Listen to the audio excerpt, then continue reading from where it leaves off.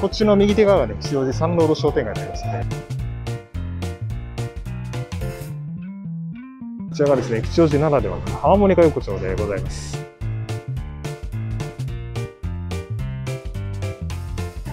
カスタードを買っちゃいました。吉祥寺プティット村でございますね。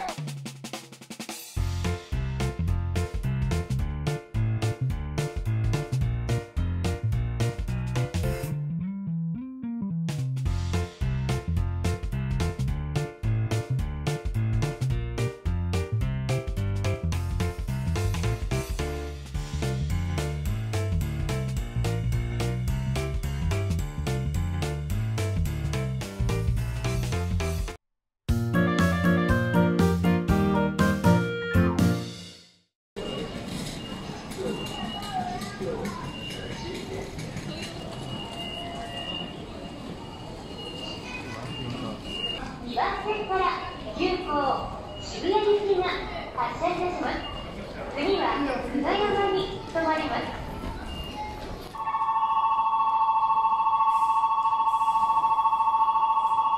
駆け込み乗車は危ないですからおやめください。駆け込み乗車は危ないですからおやめください。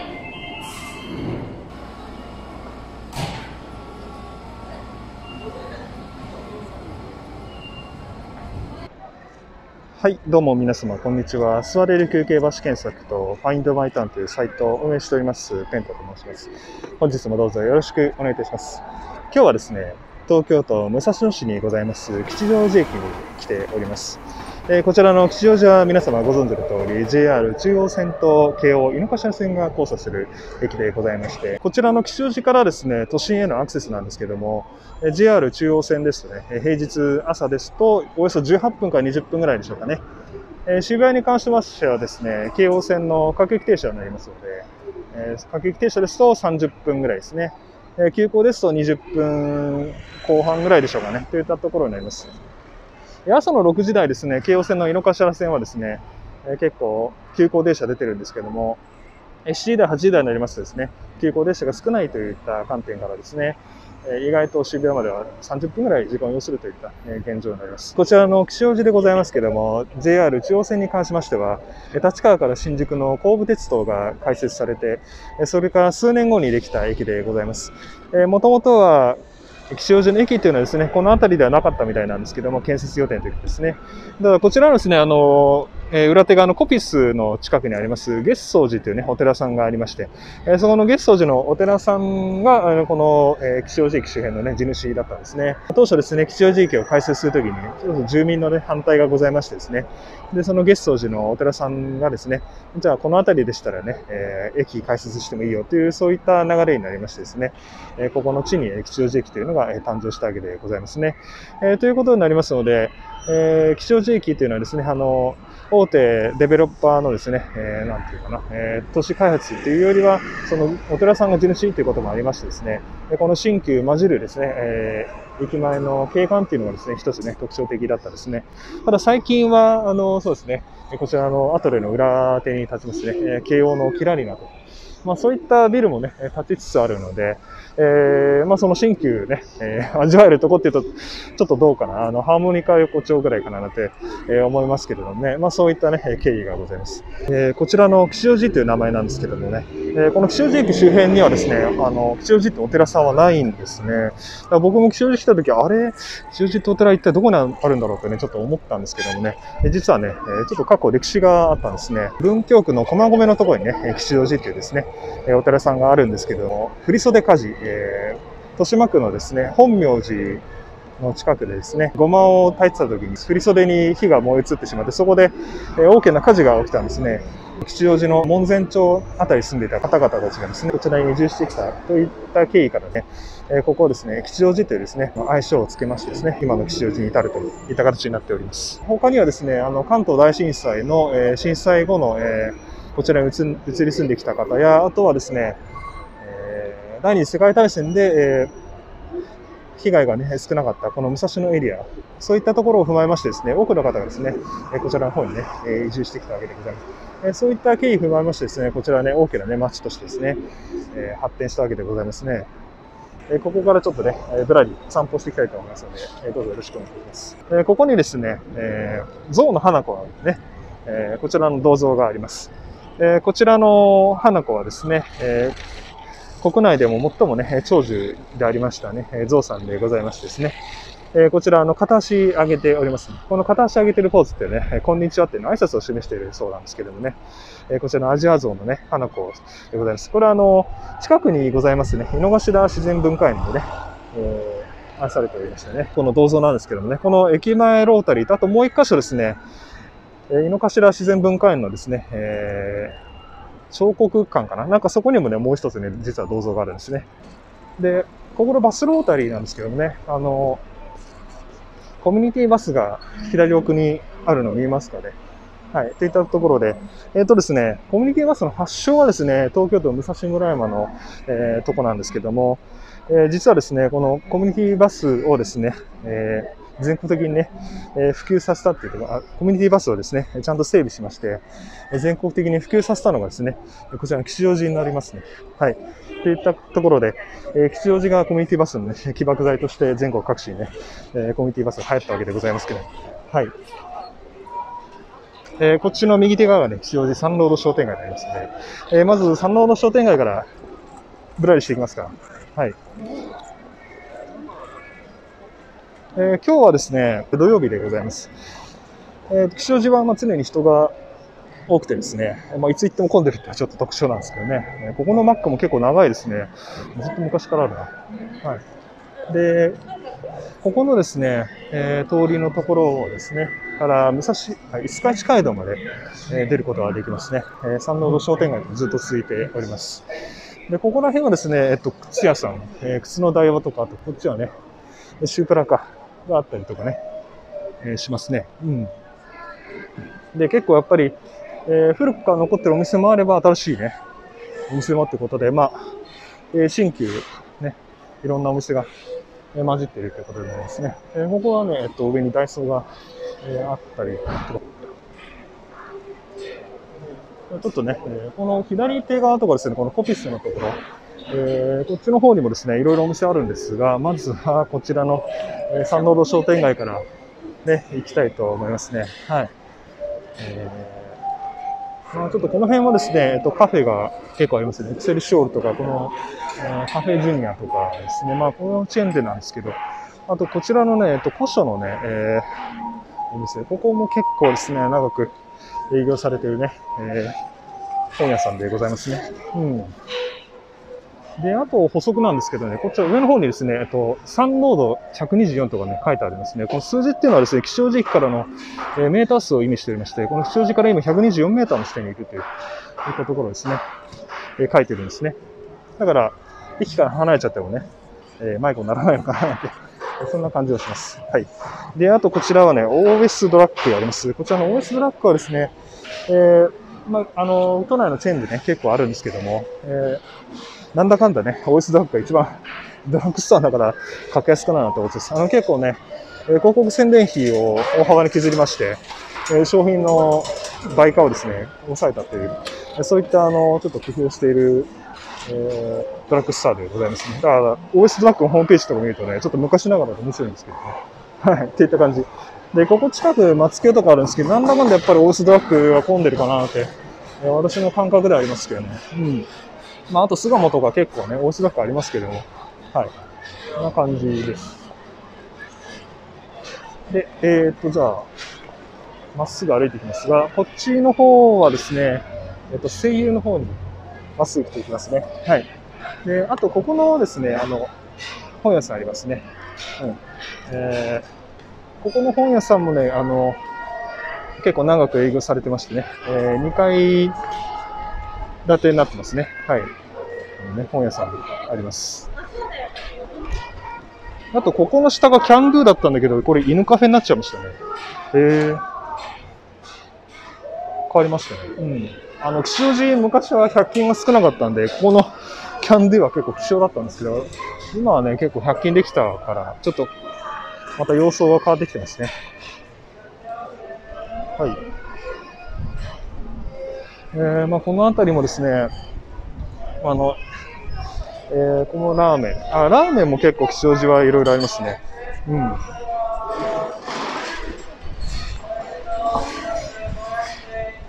はい。っていう感じで、ここがですね、ちょっとね、分岐になってましてですね、この右手側ね、吉祥寺大通り、先ほど申し上げましたけど、ヨドバシカメラとかあるところ。で、まっすぐ抜けますとね、ここはね、五日市街道でございます。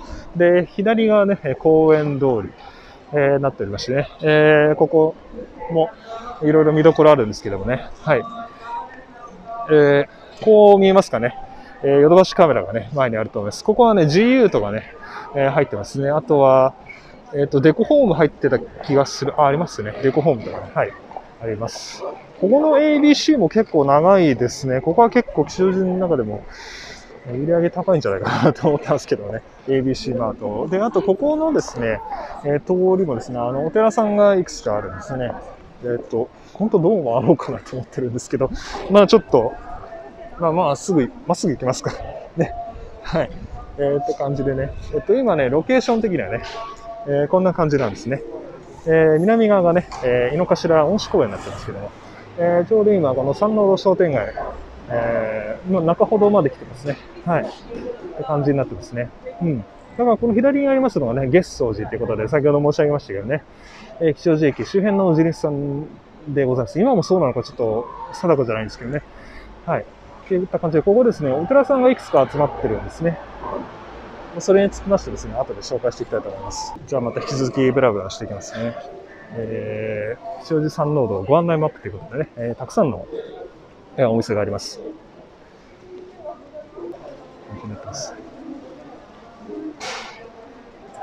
間もなくするとね、五日市街道なんですけども、うん。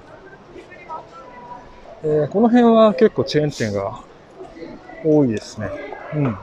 なんかソフトクリーム専門店のミニストップがあるんですね。こんなのあるんですかね。ミニストップの結構スイーツは美味しいですよね。イートインとかでたまに食べたりしますけどね。うん。こんなとこあります。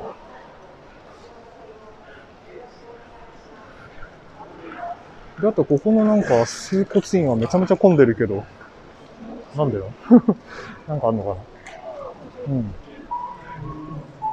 すごい混んでますね。まあいいや。で、ここはですね、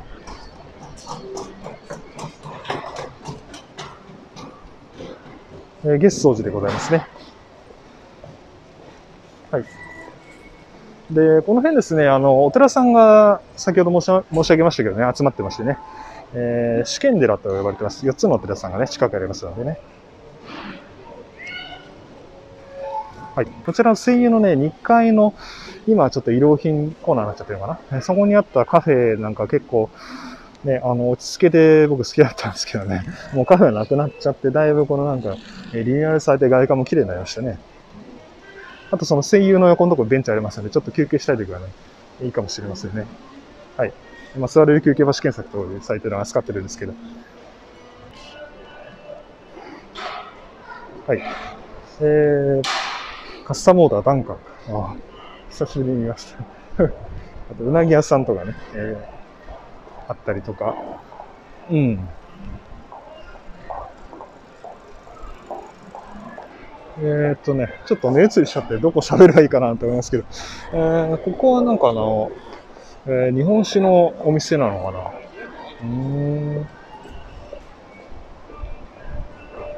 こんな感じで、三鷹吉祥寺が世界発信ということでね、こうやってビアをいろんな、なんか銘柄つけてるのかな。こんな感じで展開してるみたいですけど。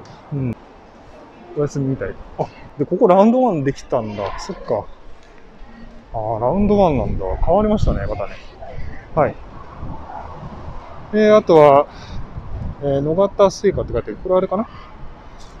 中野野方の八百屋さんなのかな？って感じで、そうですね。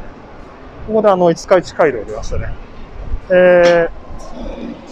この辺ですね、横に伸びる道はね、五日市街道とか青梅街道とかあるんですけども、基本的にはその奥多摩の杉丸太運んだ青梅街道とか、あとはこの五日市街道もですね、炭とか木材をね、江戸の方に運ぶっていうことでね、この辺は街道が敷かれたわけでございますけどね。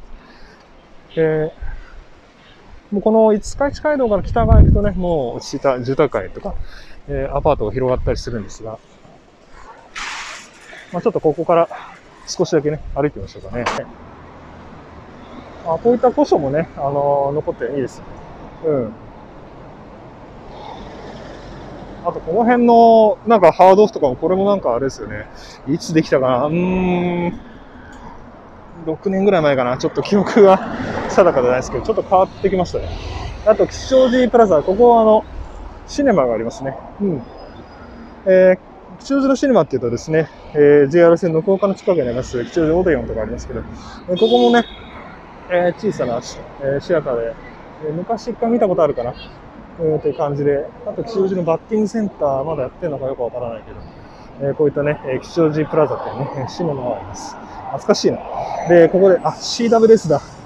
懐かしい CWS ってサイクルワークステーションで、ここはロードバイクとかもね、扱ってるお店で、今後長くね、やられていますね。はい。CWS、があって、浄土宗のね、お寺さん、やりますね。ちょっと立ち寄ってみますか？せっかく来たんでね。高泉寺でしょうかね。はい。先ほどの吉祥寺の喧騒から離れて、ゆったりとしたね、なんか、感じでございますね。うん。ちょっと逆光で見えにくいかもしれないですけど。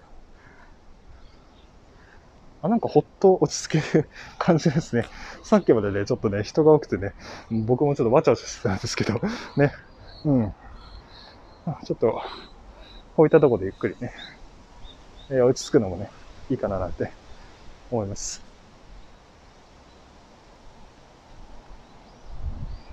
これね、お地蔵さんがね、おりますね。うん。ぬいぐるみとかいっぱい置いてあって、ね。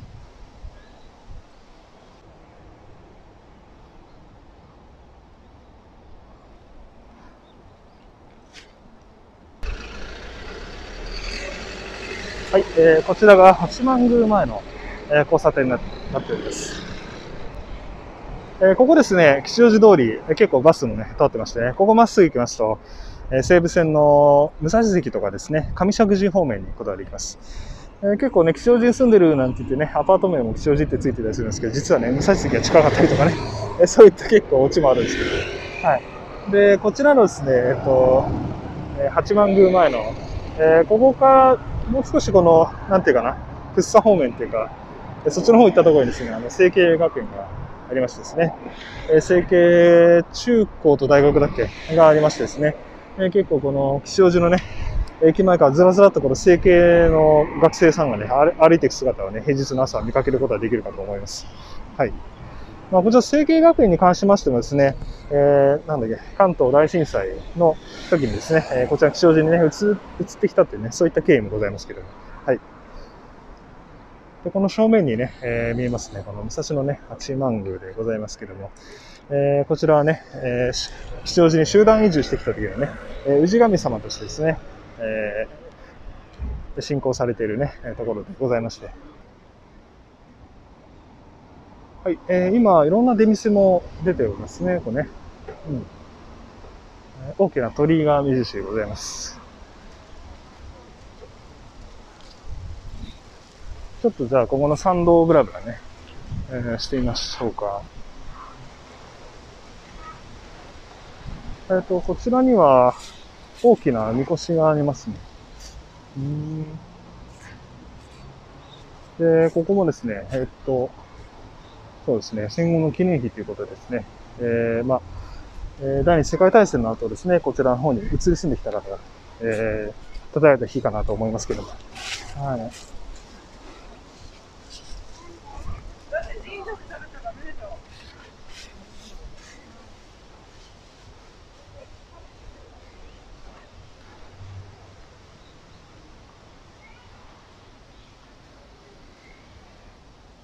基本的に神社とか歩くときはあんま僕ベラベラ喋らないようにしてるんで、ちょっとまあ静かにね、今、歩いてる状況でございますけども。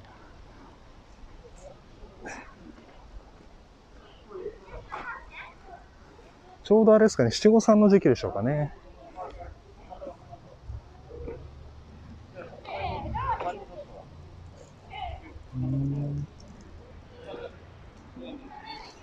あそこの上には大きなね、シャチホコがおりますね。はい、それでは吉祥寺大通りをですね、今歩いておりますが、こちらの左側ですね、ツタヤと、あとエルブレスとかも入ってる感じですね。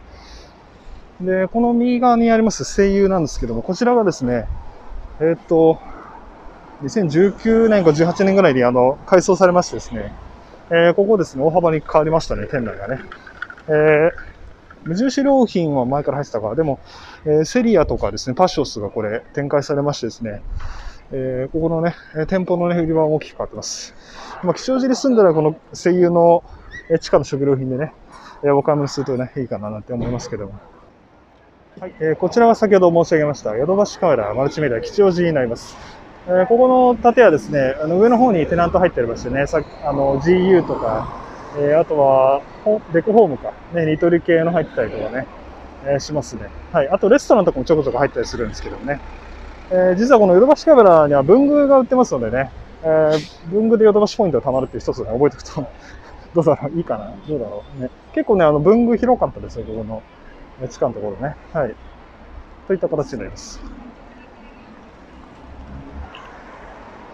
で、あとこの大通りのところ紹介なんですけど、そこのガストの、ところですね。見えますかね。ガストのところの階段の横のところにですね、野方ホープっていうラーメン屋さんがありましてね、そこも結構ね、吉祥寺で、ラーメン食べたいっていう時はね、結構、人気かなと思いますね。で、ここのヨドバシカメラの裏手側ですね、こちら図書館がありますね。図書館とあとですね、小さいシネマ、なんかシアターみたいなのあった気がするんですけど、吉祥寺シアターっていうのが、形でね、この路地裏も面白いんですけど、ちょっと今日はそこまで行っちゃうとね、長くなっちゃうんで、この辺りしていきたいと思います。はい、それでは先ほど訪れました、こちらの吉祥寺サンロード商店街から、こちら左手のダイヤ街の方ですね、行ってみたいと思います。こちらのダイヤ街はですね、公園通りのところまで抜けられるようなところになっておりまして、途中ですね、交差している、ね、ような、商店街となっております。で、あとは、チェーン店とかあるんですけど、ダイヤ街の一番の見どころはもう少し行ったところでしょうかね。はい。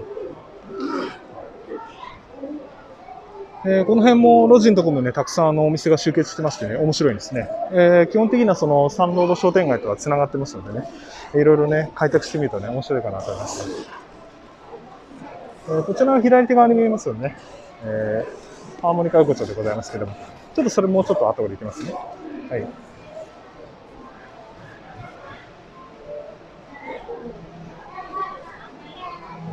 この辺りはですね、こっち左手がやっぱりその、ハーモニカ横丁の関係が結構ね、昔ながらのお店もありますね。こういったね、傘とか、あとは下駄とかいろいろね、売ってる、いいですね。いいです。で、あとはこちら、はんぺんとかね、じゃこ天とか売ってるとか。で、こちらの、見えましたね、メンチカツの佐藤でございますね。ここのメンチカツのところは、いつも通りずらっとね、多くの方が並ばれております。こちらのメンチカツ佐藤はですね、やっぱりすごい美味しいですね。ジューシーでね。だいぶもう10年ぐらい買ってないかもしれないですけど、吉祥寺って言ったらここね、メンチカツ佐藤っていうのが一つね、特徴的なところでございます。ちょっと、このようにコスモビルっていうのもですね、ここも結構長いですね。ここの上の方に確か、なんだっけな。なんか、エアガンだっけな。なんかね、楽しめるようなとこあったんですけど、忘れちゃったな。なんかエアガンだったかな。なんか忘れちゃったけど、なんかあった気がするんですよね。それレクリエーションができるやつ。もうコスモビルも結構ですね、年季入ったビルなんですけどね。あとはこちらのですね、ところ、レンガ館モールなんですけども、ここも結構ですね、長いですね。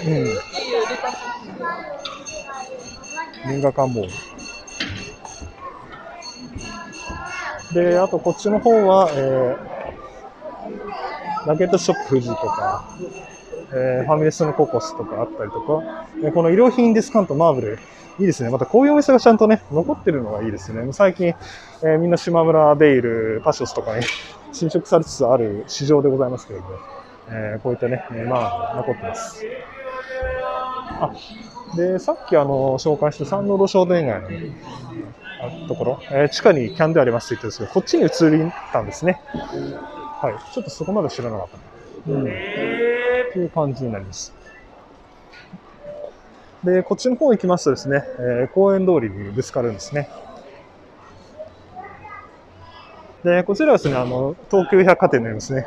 こちらの東急百貨店のところですね、ここのね、ところは大きなニトリができましたね。7階かな、できました。この後、屋上はですね、結構、ノスタルジックな感じで好きだったんですけど、ちょっとですね、改装されましてですね、少し変わってるかもしれません、今。改装されてから訪れてないんですけど、はい。で、あとこちらのですね、公園通りのところ、ここですね、横に路地がいくつかあるんですね。大正通り、昭和通りとかね、中道通りで合ってるかなっていうところがですね、この、今僕の正面にですね、この4つのね、筋が、4つかな、ありましてですね、それぞれ特徴があるんですね。結構セレクトショップとかはね、多く集まってるんですけど、そこもちょっと後で行ってみたいと思います。はい。まあ、ちょっとその、4つの通りに関しましては、ちょっとここをですね、ぐるっと回った後に行きたいと思いますので、もう少々お待ちください。で、こちらですね、左手側にパルコが見えてきますね。吉祥寺といえば吉祥寺パルコ、ということで、まあ、若者文化の発信地として、牽引してきたパルコでございますね。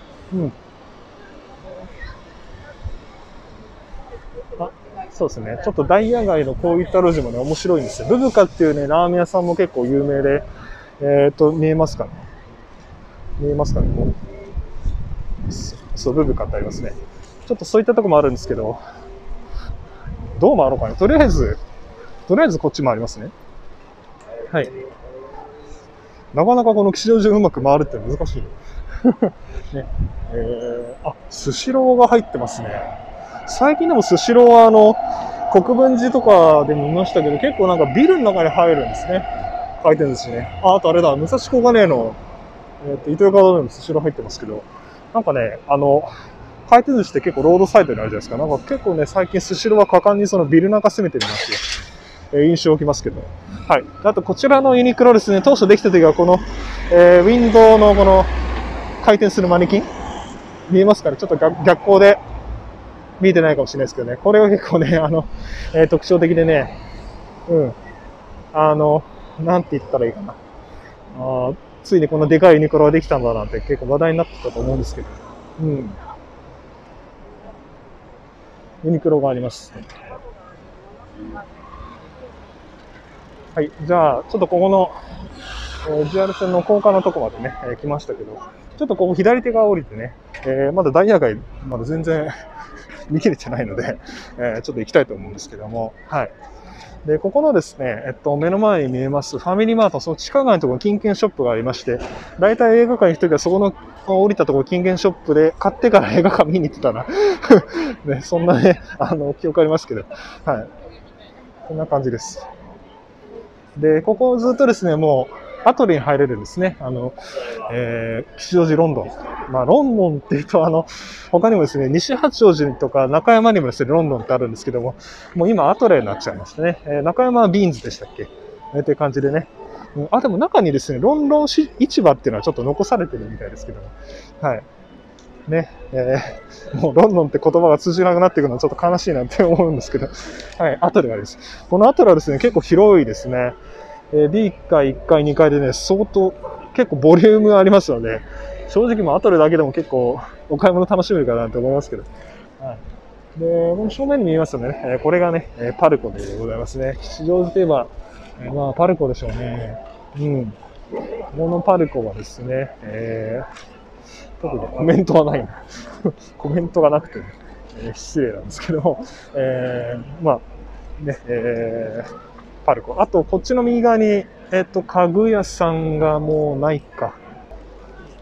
ちょっと狭いところの家具屋さんで、結構なんか、アンティーク系だったかな、なんかあったりとかして変わったんですけど、これはなんか新しいお店行きましたね。アップルパイとコーヒーの、お店みたいですね。うん。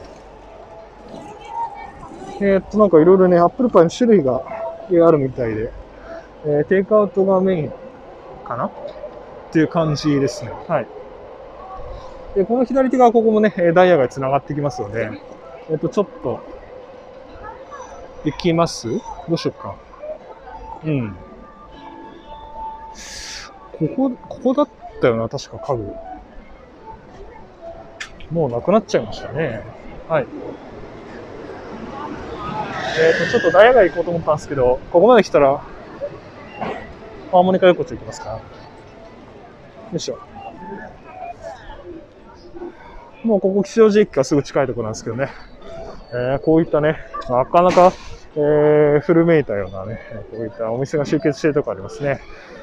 はい、こちらがですね、吉祥寺ならではのハーモニカ横丁でございます。ハーモニカ横丁っていう名前なんですけどね、こちら狭い路地のところにですね、2階建てのお店が集結してまして、それ横から見るとまるでハーモニカのように見えるということでして、こういったね、ネーミングがついています。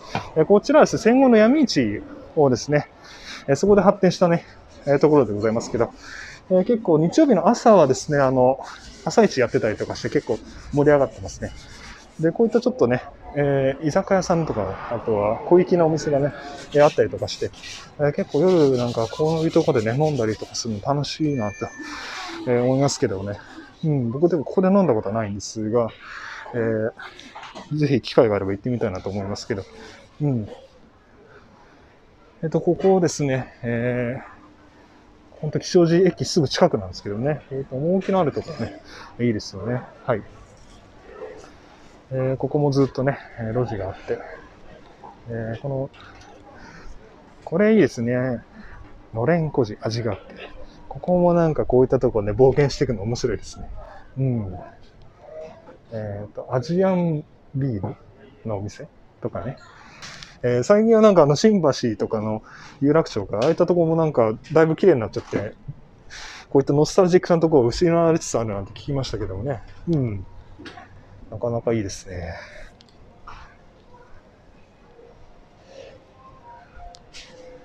ここはね、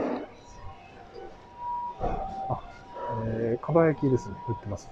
うなぎ屋さんです。はい。ここですね、タコライスの専門店ですね。がありますね。ハモニカクイナっていうなんか、クワアイナ的な、ちょっと違うか。ねタコライス専門店とかあるんですね。結構若い女性の方とか多く、いらっしゃいますね。こっちの方は、行き止まりかなっていう形でね。うん。なかなかこの味のあるね、通りでございますね。あとこういうなんだろう、登山口、登ってみよう、登山口、標高7000メーター、8000メーター、山頂地下室って書いてある。すごいちょっと面白いね。これですね、定食屋さんなんですね。ハンバーグ定食とかね、西京焼きとか。なんかこういうね、ところね、多分美味しいんだろうな。7席の小さなお店です。こういうところちょっとね、お昼入ってみたいななんて思ったりしますけどもね。はい。あとここリーバイスの、お店とかあって、こういうなんかちょっと裏腹なのかわかんないけど、こういったところでちょっと、ジーンズ買ったりとかね、いいですね。うん。ここはね、ちょっとクローズ系が集まってますね。はい。おー。こういったとこね。うん。楽しいですね、これね。うん。ここら辺も、ビールとか、あとここもなんかパスタとかピッツァが楽しめるようなとこですね。うん。ここもなんか良さそうだな。あとここも、餃子のミンミンがありますね。ミンミンがあったりとか、あとは、ね。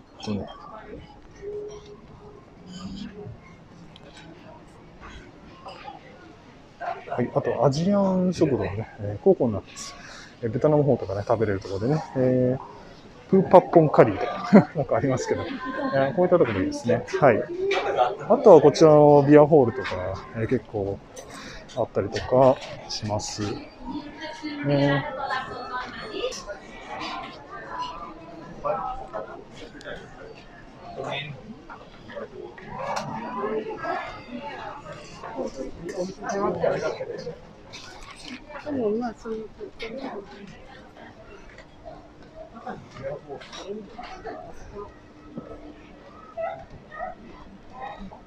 ちょっとこっちの方もね、迷い込んでみましょう。このおふくろ屋台。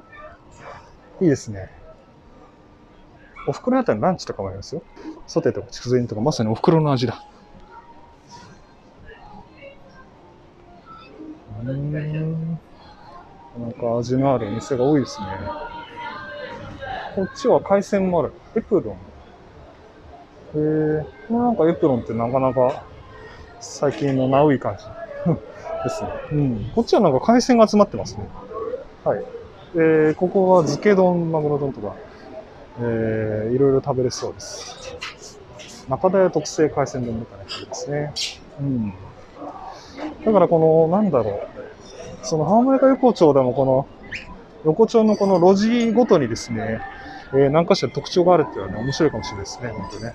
うん。ここはだから海鮮系で、締めてるのかな、お店が。っていう感じで、じゃあこっちの方ですね。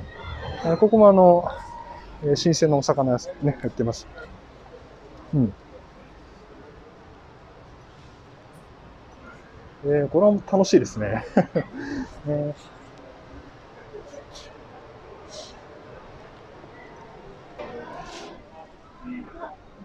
はい、こっちの方ですね。あ、たい焼き屋さんがありますよ。美味しそうな香りがするな。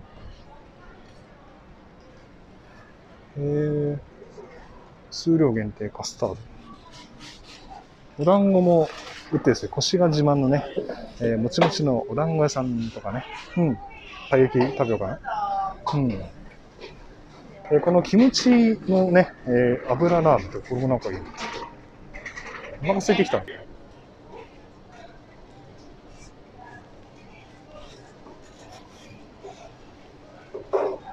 い。はい、どうもありがとうございます。はい、といったところで、カスタードを買っちゃいました。いいね。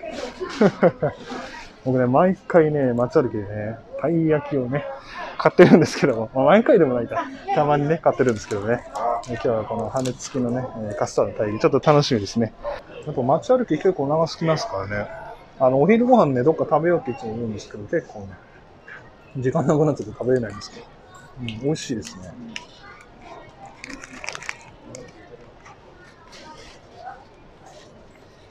結構このね、クリームがね、トロットロで、うん。なかなか甘みがギュッと詰まったような感じ。美味しいです。はい、それではハーモニカ横丁できまして、レンガ館モールの方にね、戻ってまいりました。ちょっとこのレンガ館モール抜けましてですね、こちらのね、チェリーナードから少しコピスの方に行ってみたいと思います。ここのですね、レンガ館モールの2階ですね、アーミー系のショップとかね、あと、プラモデルがあったかな。なんかそういったね、お店もあった気がしたんですけどもね、ちょっとまた、お店も変わってきているんですね。はい。そうだ、このもうレンガ館の上はもうネットカフェが入ったんですね。うん。お、なんか、ピエングッズがたくさんありますけど。ね、ピエングッズ。はい。じゃあちょっとここ歩いていきますか。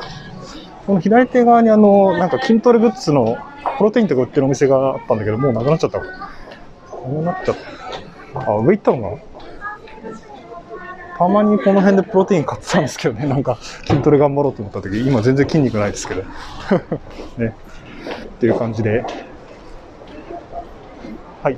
ここの目の前がですね、コピスになります。コピス吉祥寺になります。このコピスができてからまたその、ファッションビルがね、パルコの他にもできたということで、こちらのコピス。ICI が入ってますね、ここね。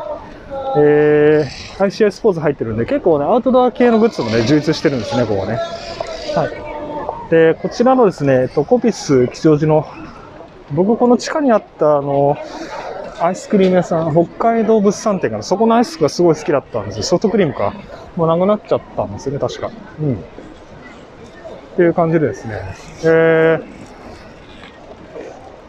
ここのですね、コピスの、ところですね、空中庭園っていうか、吉祥空園っていうのがあるんですね。僕の座れる休憩場所検索っていうサイトでもですね、紹介してるんですけど、そこ結構ですね、ドラマとかなんか、撮影にも使われたりするらしいですね。ですね、ちょっと分かりにくいかもしれないですけど、この裏手側にあるんですね。で、行き方はここのね、エレベーターから行きます。ここにちょうどね、テラスランチ、昼飲みなんてありますけど、これが楽しめるのがですね、この、空中庭園のところにあるんですね。どこか書いてないかな。空中庭園。あれ空中庭園書いてない。あ、これ、吉祥空園だ。そうです。吉祥空園ってところぜひね、おすすめなんで、行ってみてください。こっちの階段でも行けるっちゃ行けるんですけどね。はい。まっすぐ行きますと、先ほどのね、サンロード商店街で、シュプラあって、この左側の中華そばの青葉があります。青葉、そうですね、まあ、中野が本店で、そうですね、ブロードウェイの隣にありましたね。とか、まあでも大宮とかにもあるし、割と青葉はメジャーになってきちゃった、メジャーかなと思いますけど、はい。といった感じですね。このビルなんか建て替えてる、なんか外壁塗装してるのかなわかんないけど、なんかやってますね。はい。といった感じで、まあちょっとじゃあまた折り返しますけども、このまるでサイゼリアかのようなレストラン街でございます。これパッと見絶対サイゼリアですよね、これ。パッと見サイゼリアなレストラン街でございます。はい。佐野ラーメンがなぜか食べられるらしい。実際の佐野サービスエリアだっけ。意外とサービスエリアの佐野ラーメン、なんかまあ人気、一時なんか雇用問題でなんか炎上してましたけど、ね、佐野ラーメン普通なんだよね。すみませんね、佐野ラーメン好きの方は申し訳ないです。はい。で、ここですね、メンチカツ佐藤のコロッケ、ここ、そうですね、列はですね、大体やっぱりコスモビルの正面入り口前までですかね、伸びたとしても、ここ、コピスまで伸びることはないかな、列は。僕は見たことないですけどね。はい。じゃあ、このコピスのところを通っていくんで、ね。はい、行きましょうね。じゃあ、このコピスのところを通ってですね、ロフトに出れます。ね。こっちの右手はビューティー&ユースとか、あとは、コピスの中にもグリーンレーベルがあったかな。あと、この左手側はですね、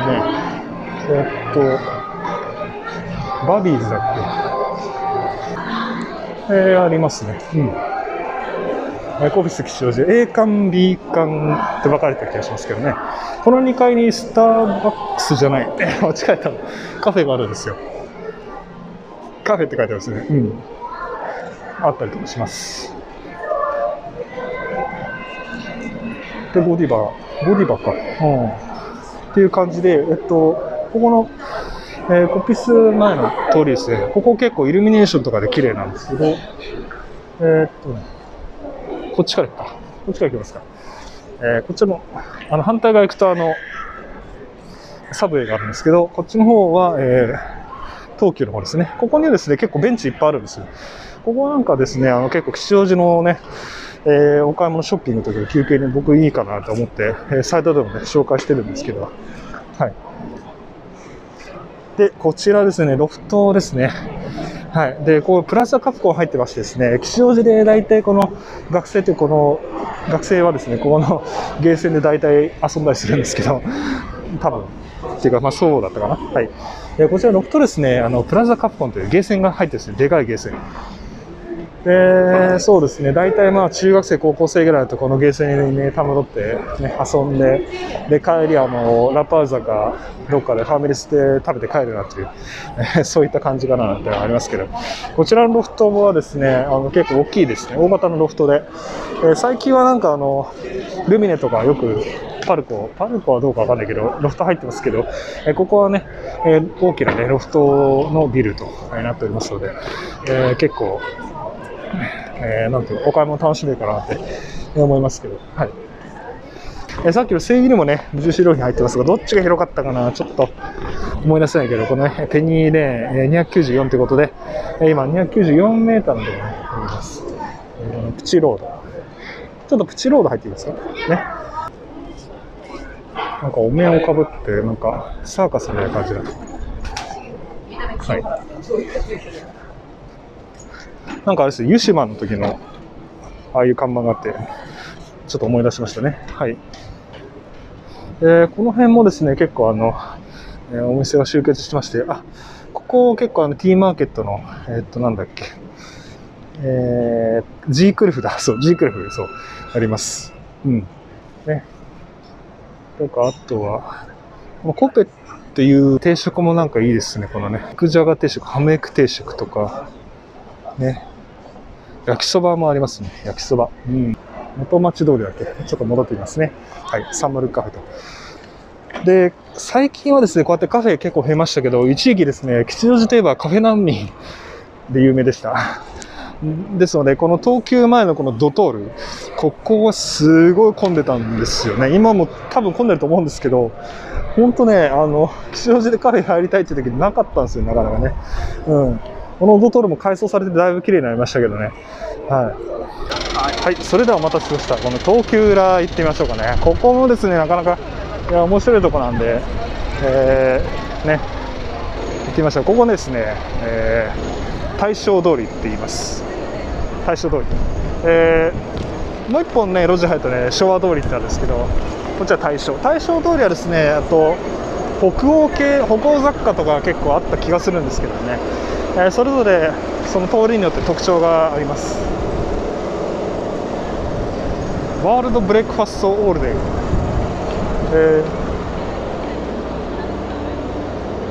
アメリカの南部のご飯が楽しめる。アメリカ南部の朝ごはんとか。これはジョージアの朝ごはん。台湾。それぞれなんか世界中の朝ごはんを楽しめるような店。面白いですね。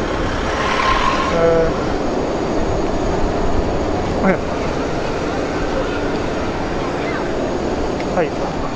ちょっと風が強くて聞き取れないかもしれないですけど。ここからね、ちょっと雑貨屋さんとかが見えてきました。これも結構長いと思いますね。このなんか可愛らしいね、雑貨屋さんとか。あとここ、大体ラコステで、こっちのですね、東急前のスタバ、ここは広いですね。テラスになってましてね。これ結構ですね、なんか人気のスタバかなと思います。あとここの地下にですね、かつて遊べる本屋、ビレッジヴァンガードがあったんですね。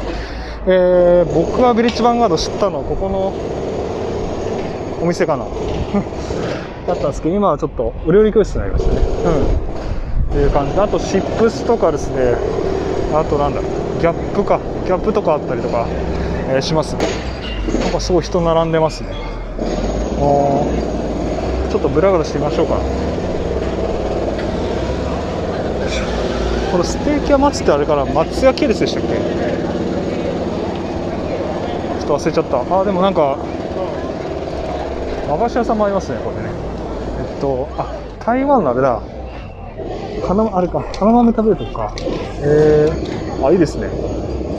台湾の定食も楽しめてくる。このルーローハンとかいろいろありますね。これなんかいいな。っていうところとか、喫茶のロゼとかね、ありますけど、中華そばの春木屋、ここすごい人気ですね。これね、荻窪の中華そばね。あとカレー食堂とか、結構このブラックカレーとか、ここも上に上がったところで喫茶店と一緒にあります。この、オムレツとかねね、こういったところいいかもしれないです。この辺りまでしますかね。はい。ブランドの古着屋さんとかありますけど、ちょっとじゃあこっちに曲がってまた違う通り行ってみましょう。あとそうだ、ここナイキがあるんだ。ナイキ。家具屋さんですね。チェアがいろいろ並んでましていいですね。ファーニチャーショップ、とかあります。あとは、よいしょ。ちょっとね、喋り疲れたら少し休憩します。そうもいかないわ。ここもね、サボーの武蔵野文庫。カレーライス食べれるんですよ。カウンターのとこで。一回食べましたね。武蔵野文庫。もちろん喫茶店でもありますので、コーヒーとかね、いろいろね、食べれるんですけど、そう。田中亭か。サンド。田中さんっていうサンドがあるんですね。ここのなんかあれですね、家具屋さんもいいですね。なんか、木材をふんだんに使ったような、一枚板の家具の専門店。いいな。ちゃんとした椅子買いたいですね。僕も座れる休憩場所検索ってやってるぐらいですからね。ですね。はい。おしゃれめな、シューズ屋さんとか。こっちもですね、東急の、ところに面している通りで、ございますけど、ここのですね、ザラの裏手側のこの壁画、ここの落書きじゃない、アートか。ここのアート結構ね、なんだろう。有名だと思いますけど、なんだっけ、なんかで僕見ましたね、ここの、アートがね、吉祥寺ならではの見どころっていうか、ここもなんか絵柄もなんか変わってる気がしますね。かつてと。そんな気もしますけど、はい。こんな感じです。で、ここもですね、雑貨屋さんというよりは、どっちかっていうと、アパレル系が多いかな。そうですね。ここも昔はザラじゃなくてエディ・バウアーだった気がするんですけど、ね。エディ・バウアーだったかな。あと、ドクター・マーチのショップですね。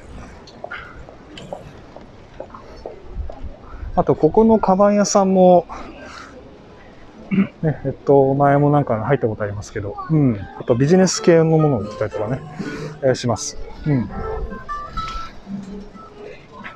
この辺のなんか、かっこいいね。はい。あとはまあヘアサロンと、これはなんだっけ、藤村女子で合ってる？そうそうそう、なんか学校ありますね。はい。っていう感じで、やっぱり学生がこの辺は多いんですね。めっちゃドライヤー売ってる。はい。といった形になります。で、どうしようかな。どっち行こうかな。ちょっとここから回っていきますか、じゃあ。ここはですね、ティーを扱ってるお店ですかね。ティーラボ、テイスティングルームとか書いてますけど、このなんか、クマちゃんは可愛いですね。カレルチャペック紅茶店って書いてあるんですよ。なんかちょっと今はクリスマスシーズンでね。ここはなんだっけ？なんか、紅茶の福袋とかも扱ってるみたいで、これソフトクリームがなんか食べれそうですね。ミツバチ。ここはね、吉祥寺のカレー屋さんね、結構並んでます。はい、いろいろちょっとキョロキョロしてるんですけど、この辺はね、この辺コーヒー豆扱ってるんですが、プラス90度っていうローストコーヒーのカフェのお店。キッチンククー、コース料理とかやってるのかな。カエルの絵が描いてるんですけど、そういえばこの近くにカエルの専門店があったと思いますけど、その由来かな。キッチンククー。ここがすごい人気ですね。並んでます。革小物のお店とか。あとは、この辺もなんかいいですね。スパイスが癖になるココナッツカレー屋さんとか。なんかいい感じですね。サイババ久しぶりみたいな。はい。大体なんか、マレーシアかなんか旅行すると大体サイババ見かけるんですけど。ね、はい。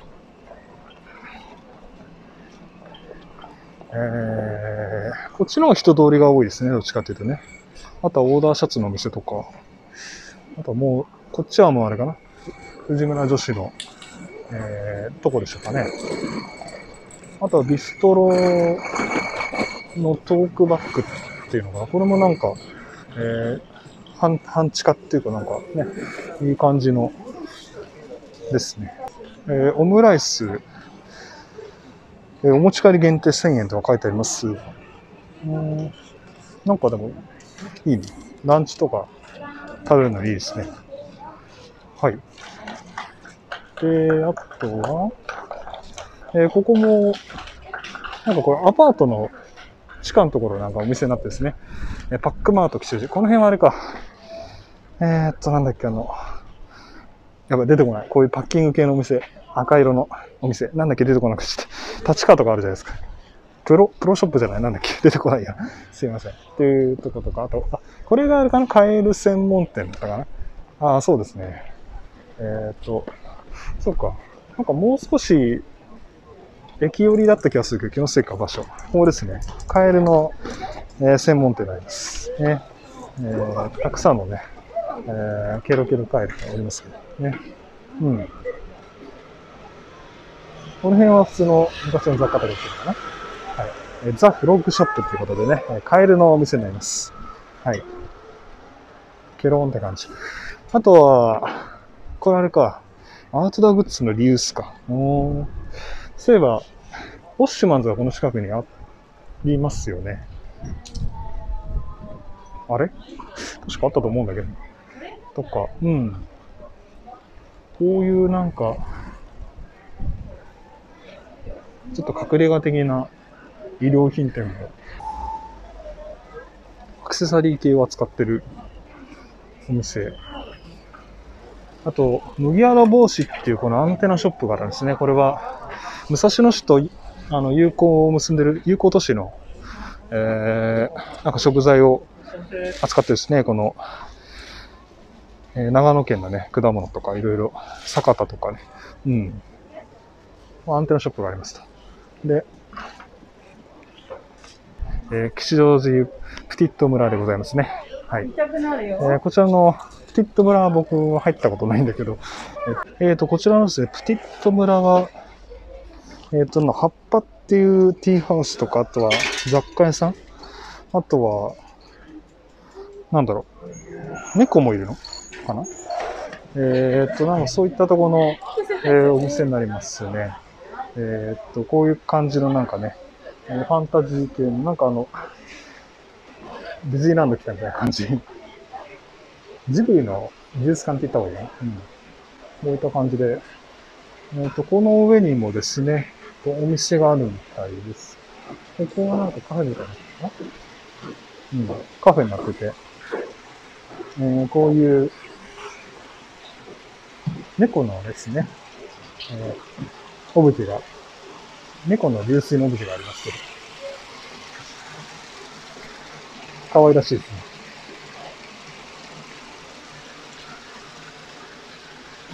不思議な猫のそれでティーパーティーということで、こんな感じのね、入場料が1400円からですけど、なんかこういう感じの飲み物が楽しめるそうな、ところの、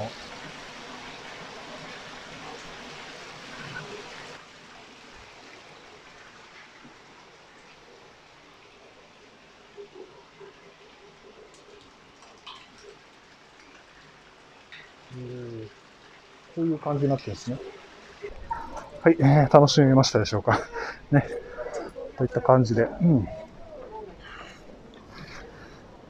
ここもですね、ずっとお店が、続いてましてですね、結構賑やかでございます。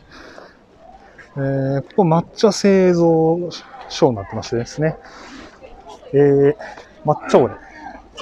引き立て抹茶オレとか、福岡家とね、奥緑のオリジナルブレンドを用いた、お抹茶。クジラタイム。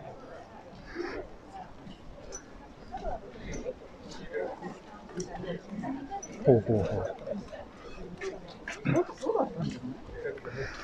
これがですね、なんか、グランドマドーター、アパレル系ですかね。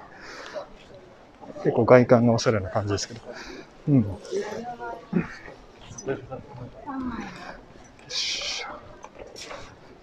はい。ここですね、素敵な工房、ステッキ工房ですね。ステッキの、お店があります。そう、名前聞いただけで美味しそうって、まさになんか、マーケティング的な美味しそうだ。なんかいろいろ蜂蜜とかね、ニンニクとか売ってるみたいですね。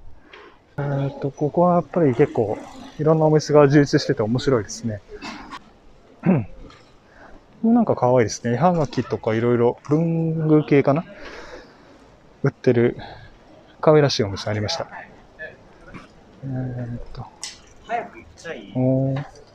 あとは、マジェルカっていう雑貨屋さんもいいですね。あとはここですね、コーヒー散歩。ね。まさに散歩中の私でございますけど、ゆったりコーヒータイム。すごいいい香りがする。すごいいい香りがするコーヒー散歩でございますね。いいな。ここから少し駅の方にね、行ってみましょう。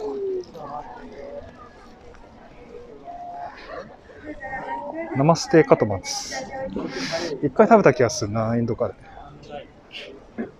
あとこの辺もね、生のね、変わった雑貨屋さんでございまして、ここも面白いですね。輸入雑貨でございます。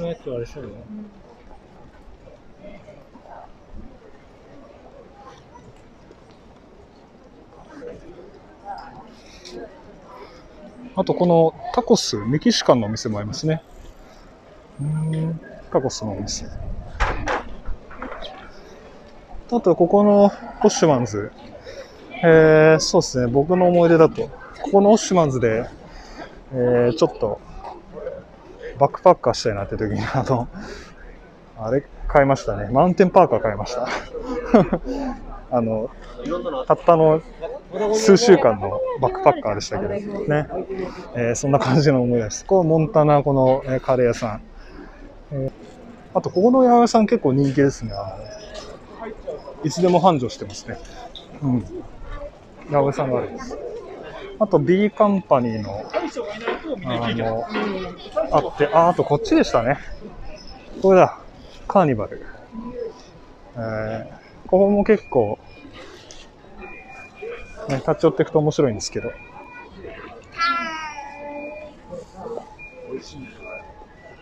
ワインとかもね、いろいろありますし。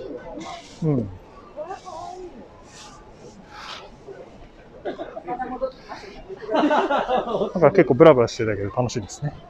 はい。B カンパニーは結構ありますからね。ちょっと前半喋りすぎて声が今ガラガラなんですけど、すいません。なかなか体力がね、ちょっと続かなくなってきて、ちょっとテンションをもうちょっと上げないとな。よし、また頑張りますよ。はい。で、ここまで行くと、そうですね、ユニクロのとこまで出ましたね。吉祥寺大通りのとこあります。ですので、今の通ってきたね、中道通りとかね、結構楽しめるとこいっぱいあったと思いますね。はい、それではですね、吉祥寺駅北口エリアはだいぶ見て回りましたんで、今度南口の方ですね、ようやく行ってみたいと思います。井の頭公園の方です。ね。はい。ちょっと体力まだ残ってるから大丈夫かな。はい。あとね、ちなみに米田コーヒーがこれあるですね。米田コーヒーの、駅前です。駅近いです。米田コーヒーって言うと結構ロードサイドのイメージだったんですけど、最近は、あれか、国立とか向こう側遊園とか結構駅近に米田コーヒーありますね。あと、小淵とか、はい。まあいいや。あと、伊吹うどん、讃岐うどんの、お店でございますね。はい。ここで井の頭通り、始まってますね。井の頭通りは、渋谷の方まで行きますんで、この井の頭通りをね、ずっとまっすぐ行けば渋谷まで行けるかな、感じですね。はい。じゃあちょっとここから公園の方に向かっていきましょうかね。ここですね、まっすぐ行きますとですね、井の頭公園の方行けるんですけど、そこの土地にありました、不要亭っていうフレンチレストランがですね、ちょっと閉店してしまいましてね、ちょっとショッキングでしたけど、あとこの座れるアルパカくんとかちょっとこの辺の、家具かわいいですね。ね。これめっちゃかわいいじゃん。座れるアルパカさん。座れる休憩場所検索でね。ペンタを触らせるのいいかもしれない。はい。という感じで、じゃあ、また歩いていきますね。こっちの方はですね、駅の近くなんですけど、ここ結構バスがですね、通るんですね。ここのちょうど、丸井にぶち当たるんですけども、ここの左手のこの路地、ここ結構、路線バス入るんで、ね、頻繁にバスが通ります。あと、ここの、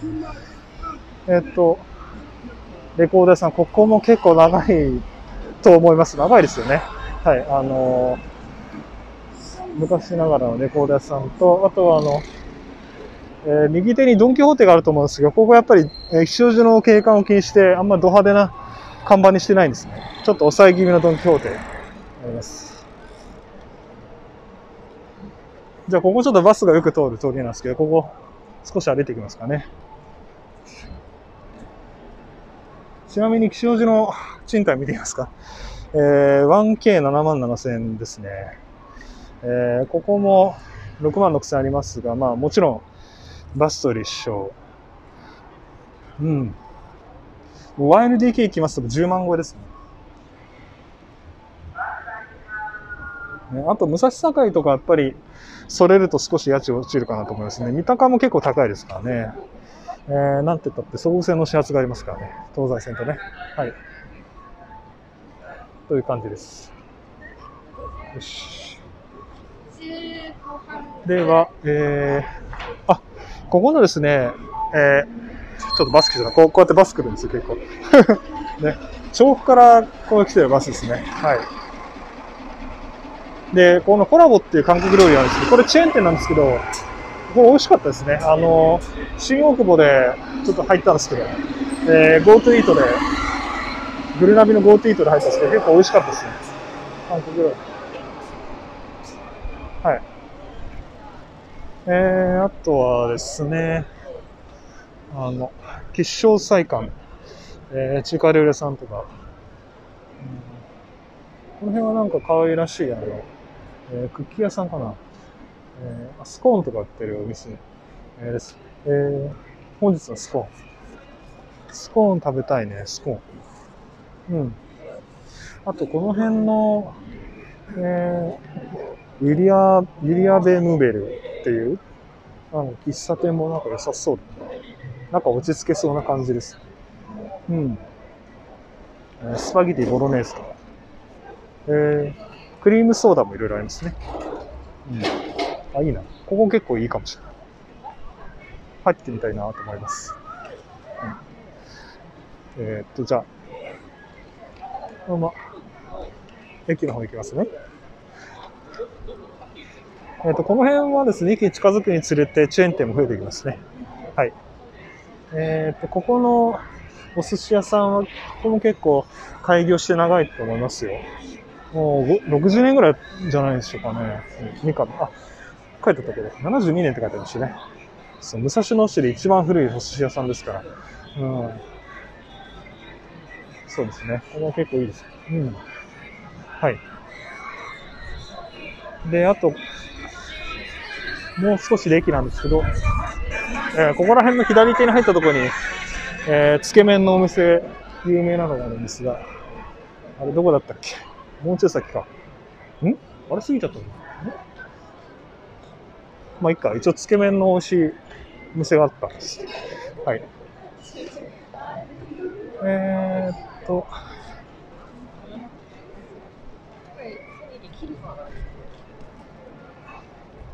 はい。もうだいぶ駅に近づきましたね。ここまで出てね。エクセルシオールがあって。うん。あ、ここじゃないか。あれ、どっか入ったとこな。まあいいや。よし。もうだいぶ駅前に来ましてですね。この吉祥寺駅の、京王井の頭線の、この京王のキラリナってビルになりますかね。キラリナの屋上もですね、テーブルとかあって、子供連れの家族とかで、ね、訪れていいと思います。それも私の座れる休憩場所検索で紹介してるんですけど、はい。やっぱりこう外観でもだいぶ綺麗になりましたよね。一時期の吉祥寺とだいぶ違うなっていう印象はございますけど。うん。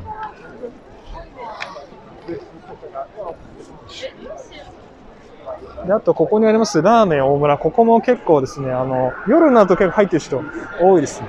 このね、なんでカウンター席のところ結構ね、食べてる方多いと思うんですけど。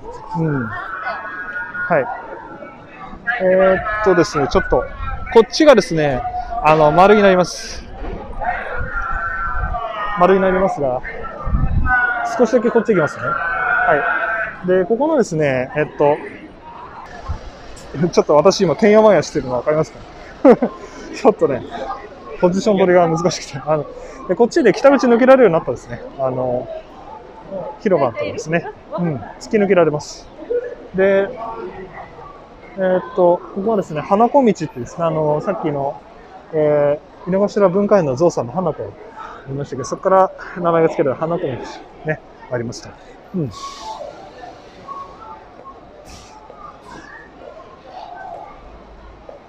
はい。あとは、京王といえばおなじみの C&C カレーと、ありますとね。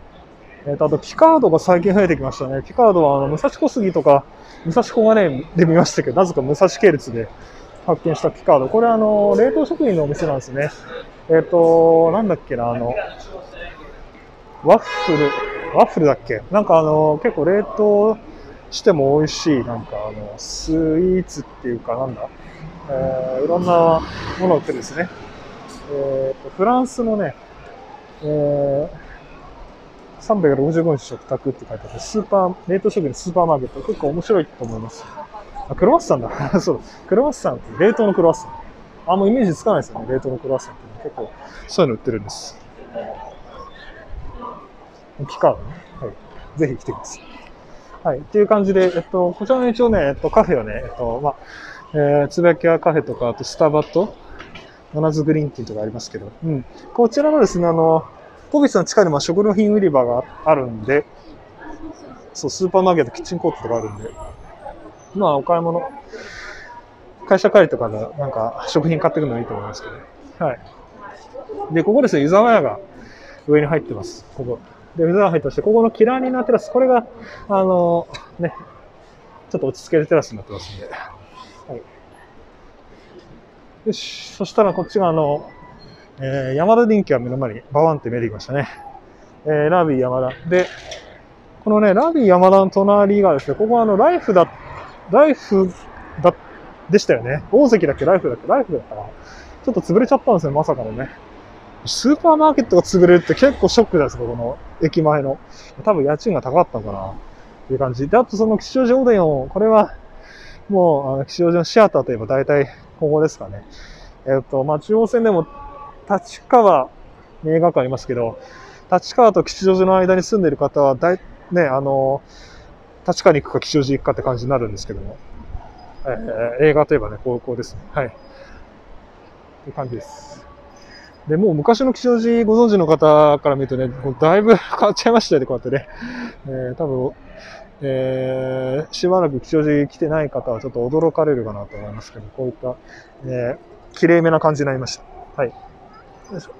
はい。それでは多くの店が集うですね、ここの通りから少し、丸いの方に行きましょう。はい。ここも結構ですね、多くの人がね、行き交うところでございまして、ここから七井橋通りというところを通ってですね、井の頭公園の方にね、向かう方が多くいらっしゃいます。なんか、新時代っていいね、なんかね、東京新橋の新時代。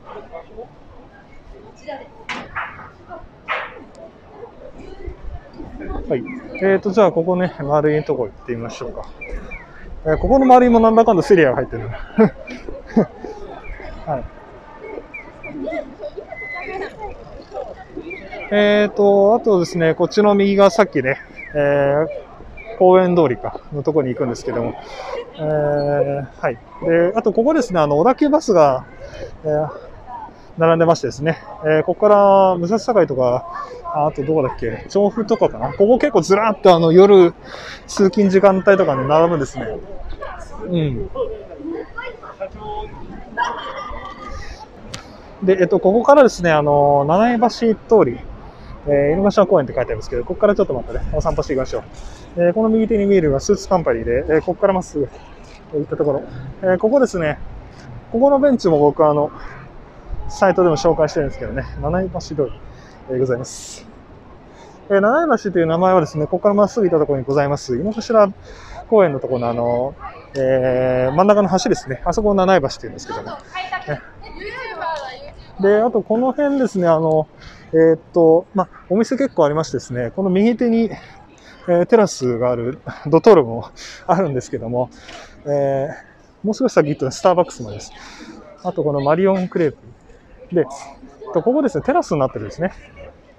ここ結構いいんですよ。ここのちょうどね、打つ時のテラスになってましてね、ここね、ちょっとテーブルとかあるんで、例えばそのクレープとか買ってですね、ここでゆっくりね、するのもいいかなって思ったりしますけど。うん。はい。なんかさっきめっちゃ YouTuber だって言われて、なんかちょっと動揺しましたけど、ね。そんなに人気のある YouTuber じゃないんで、なんとも反応できないですけど。はい。ということで、ここのラグタグっていうのは古着屋さんだった気がするんだけど、はい。古着屋さんがありました。で、この辺からまたね、いろいろね、お店出てきて面白いですね。吉祥寺サーキットっていうのは、ラジコンが楽しめるとかね。なかなか面白そうですよね。と、サーキットのご案内。A コースから H コースまであって、この屋上とか3階とかにこの、ラジコンを楽しめるサーキットがあるんですね。もうミニ四駆とかも、今の子供はやんないですよね。ね、うん。ミニ四駆じゃなくてもね、RC とか、はい。っていう感じで、ここの辺も結構ですね、人通りが多くてですね、アパレルとか、あとは、アクセサリーとかいろいろお店あるんですけど、ここもハンバーガー屋さんとか、カフェとかね、いろいろありますと。いった感じですね。そういえば、ここのですね、2階にございます、イタリアンレストラン、マザーズだったかな。ここ結構ね、美味しかったですよ。ここのね、トラットリア。なんか、何頼んだかな。なんかサラダとパスタなんかセットみたいな当初頼んだ気がするんですけど、ね、結構ここ美味しくて、当初あれかな、2015年ぐらいかな、シェアしますかって言われてね。その時シェアって言葉はちょうど入りたてぐらいの頃かな。そう、そこで、なんかトレンドだななんて気がした思いがあるんですけど、はい。すごいシックな感じの、喫茶店がありますと。ね。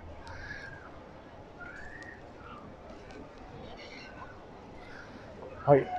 ということで、じゃあ、ここの、古着とか、この辺を、ちょっと横目にですね、井の頭公園の方行ってみたいと思うんですけど、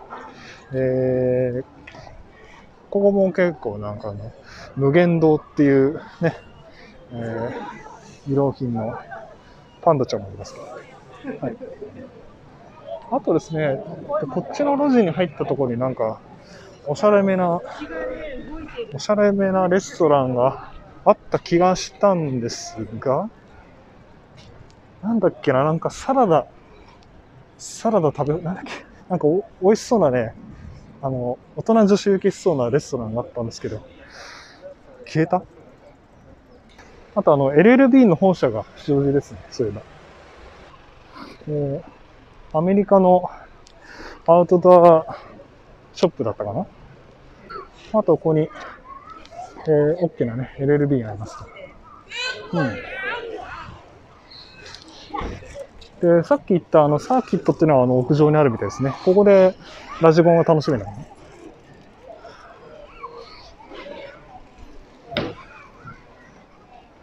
もうクリスマスですね。ちょうどこの街歩きも再スタートしたのが去年の今頃ですから、もう1年経っちゃいましたね。はい、それではまた七重橋通りに戻ってきました。ここもね、ソーセージ屋さんがあったりとかしますし、ここもなんかヨーグルノってイタリアのなんかスイーツを楽しめるところとかあります。あと、ちょっと逆光でよく見えないな。この辺ですね、ちょっと小粋なお店があったりとか、あとクレープ、あとこの辺もなんかヴィンテージものを扱うアパレルショップとか、あとこのスタバ結構人気ですね。結構意識高めのスタバですね。このね、井の頭公園のすぐ近くっていうね、なかなかいいロケーションに位置してます。あとこの伊勢屋は結構、人気でして、ここはですね、そこでなんだっけ、焼き鳥かなんか食べれたっけ、なんだっけ。はい、七重橋通り今ね、327って書いてありますので、吉祥寺駅から327メーターのところであります。よっしゃ、井の頭公園行きますか。秋もだいぶ深めてきて、紅葉もね、綺麗なシーズンでございますが。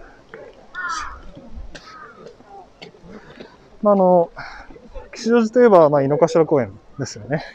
井の頭公園ですね、井の頭文化園って動物園があるんですけど、動物園の分園がこの、井の頭駅の近くにありますね、入り口が。で、一応案内図がね、こんな感じになってます。よいしょ。はい、今はですね、吉祥寺駅ありまして、ちょうどこの七重橋通りを通ってきたんですね。で、この井の頭池っていうのがここにありますと。で、神田川っていうのがですね、島内に流れていると思いますが、大きな河川、例えばお茶の水の前とかですね。あれがですね、神田川の起点がここにあるんですね。実は神田川の起点は井の頭駅なんですね。こちらのとこ、ちょっとここも後で行ってみたいと思いますけどね。ここからほら、神田川行くんです、こうやって。感動しますよね。っていう感じですね。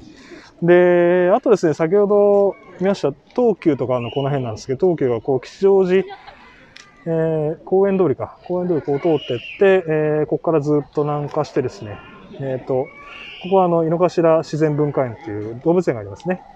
こっちにペンギンとかいるんですけど、分園がこっちですね。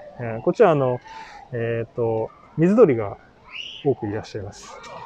で、ここのですね、御殿山通り。ここがですね、高級住宅街なんですけど、御殿山通りからまっすぐ行きますと、この三鷹駅の方行きますね。はい。で、あと、三鷹の森ジブリ美術館っていうのはここにありますので、そうですね、吉祥寺から歩くか、三鷹からバスかっていう感じですかね。はい。じゃあ、行ってみましょうか。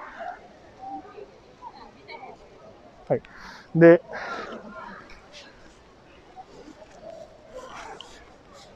ここのですね、井の頭公園は多くの方でね、親しまれている憩いの場となっておりますが、ここのちょうど井の頭公園の井の頭駅のところですね、真ん中にかかる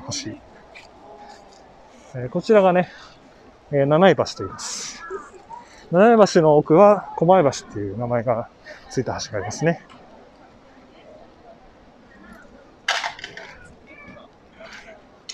七重橋なんですけども、七重の意味はですね、まさに7つの湧水がこの近くにあったっていうことから、7っていう数字がついてですね。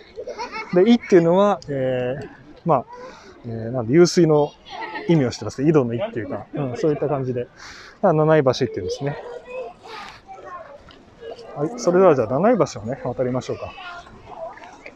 こちらですね、スワンボート、借りられましてね、こういった多くの方でね、デートとか家族で、訪れてもいいと思うんですけどもね。はい。ちょっとですね、こちらの、スワンボートなんですけどもね。うん。これなんか恋人と乗っちゃうとちょっと、あんま良くないことが起きるっていうね、いろいろ俗説があるんですけど、うん。まあ、それは目をつぶってみましょう。はい。で、この辺りですね、井の頭駅ですね。こうちょっと景色を眺めながら、まったりしたいと思うんですけど、結構水鳥が多いんですね。こう書いてありますね。カルガモとかですね、あとはサギ。ここ結構ですね、ホシハジロとかね、オナガガモとか、見られますね。いつもですね、カルガモよく見られるんですけど、大きな羽を広げてます。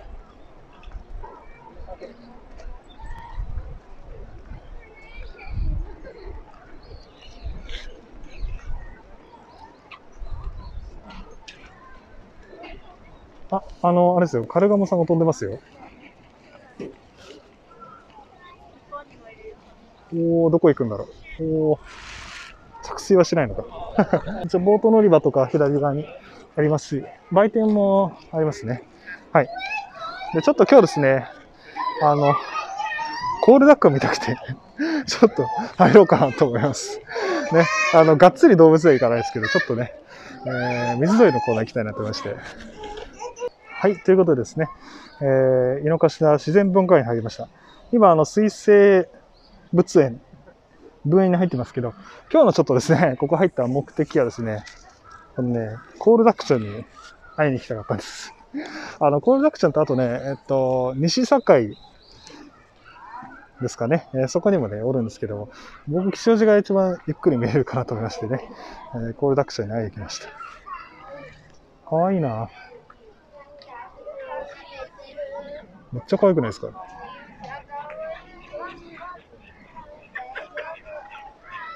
やばい、めっちゃ癒されますね。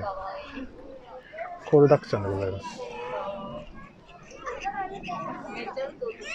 なかなかコールダックに会えるところってないですからね。うん。吉祥寺来たら僕結構寄っちゃいますね。この子ね、すごい眠そうなんです。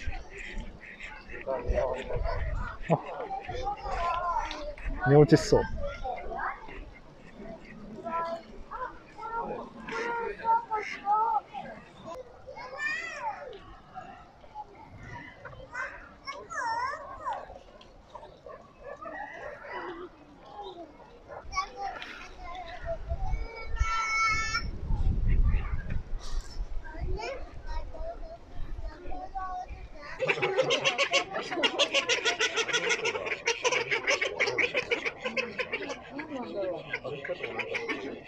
オオハクチョウがいますね。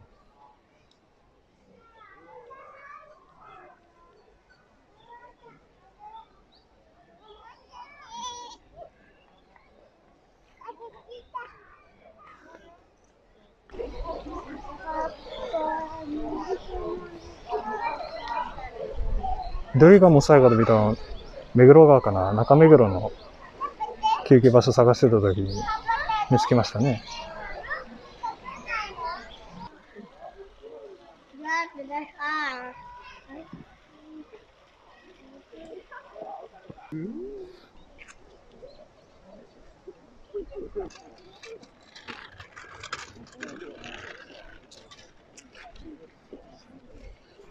ゆっくりお散歩したりね、座って休憩したりとかね、こうできるっていうのはいいですよね。うん。なかなか紅葉もね、綺麗でして、ね、だいぶ葉の色もついてきて、いい景観ですね。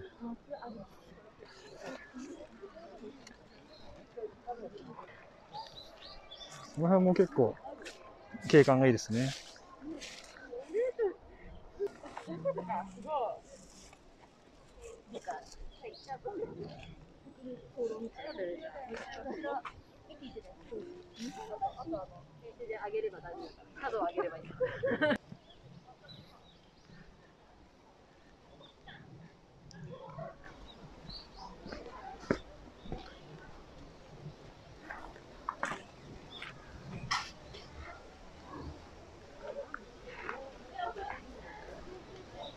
銭洗弁天がありますね、ここはね。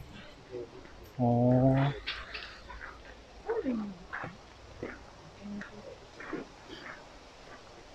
ん。この辺はなんか、やっぱ癒されますね。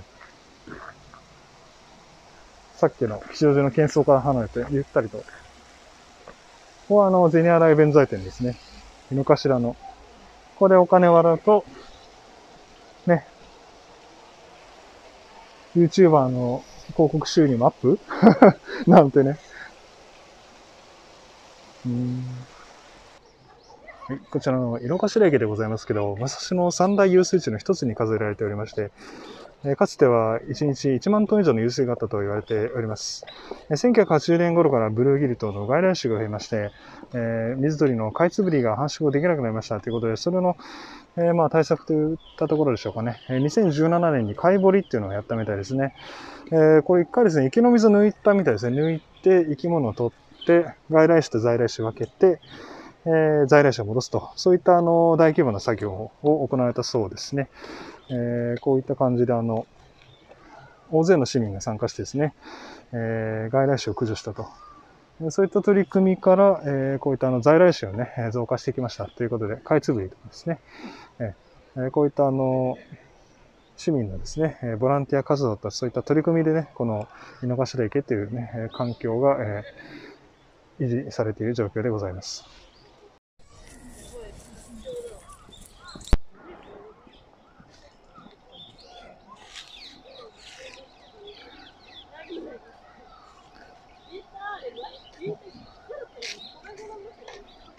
たくさんの飼いゴマたちがお散歩してますね。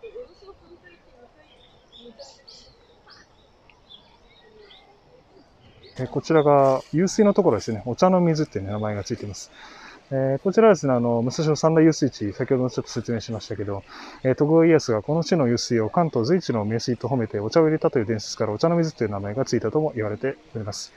現在は湧水が減少しておりまして、地下水をポンプで汲み上げているといった状況になりますが、こちらがですね、湧水になりますね。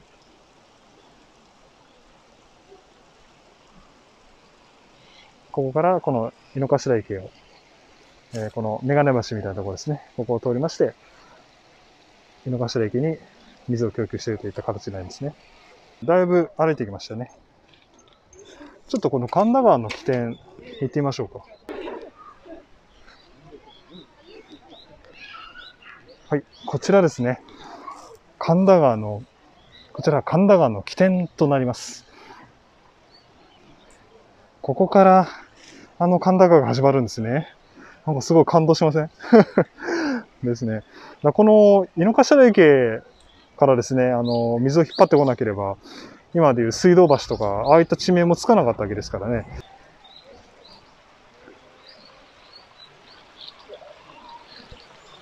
はい、ここから神田川が始まるんですね。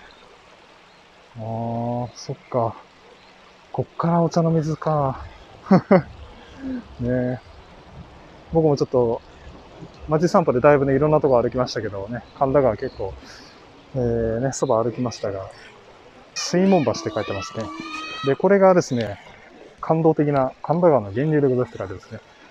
はい。神田川善福寺川とね、妙正寺川と合流して隅田川に注いでおりますって書いてます。この感動的な、神田川の支点でございます。